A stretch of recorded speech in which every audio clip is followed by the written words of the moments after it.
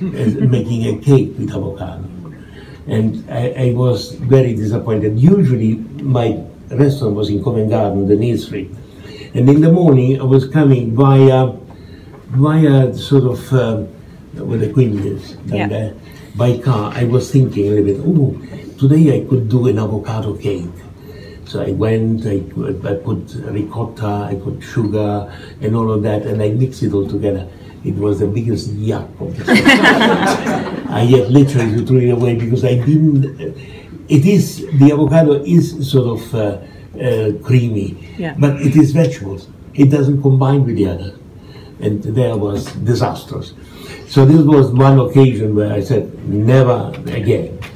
And then the other thing that I never would touch again, I am glad that the Icelandic people, they are so funny, we see it now in the football, and so fantastic and so on. But they have one element in their food which is disgusting, and it's called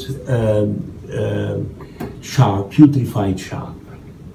They catch the shark, they put it in the sand for a month, then they take it, they fillet it, and they salt it, and then they drink little slivers, and it is revolting, you know, under any sort of consideration. And what they like the schnapps and they drink with it, and I believe it is made for drinking the schnapps, so to forget it.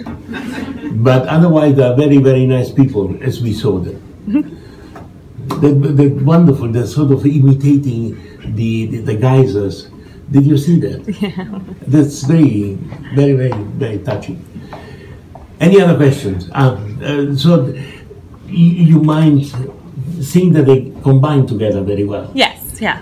Yes. So there are many, and for example, the melon and yeah, that was a good one. That we know that it's like this. Other bits and pieces, I find by pure coincidence, a polenta. I did a new polenta, which is in the book as well, as a crust. Not making polenta with the water and so on and so on. I take the polenta, the 5 minutes you need for that, the quick polenta. You add a bit of salt, a bit of olive oil, and hot water to make it sort of similar to a hamburger, like this. Then you have I have a small pan, and I put a bit of oil, and I fry it on both sides, and let it become almost burnt. Do you know putting corn on a charcoal? The same taste. It's wonderful. Inside cooked, because the damp let it cook in 5 minutes, and outside we have this lovely crust that I eat with the vegetables cooked with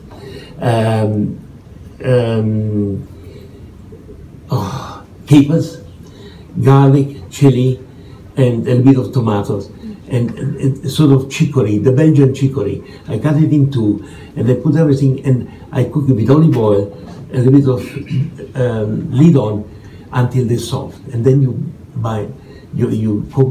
eat the two together.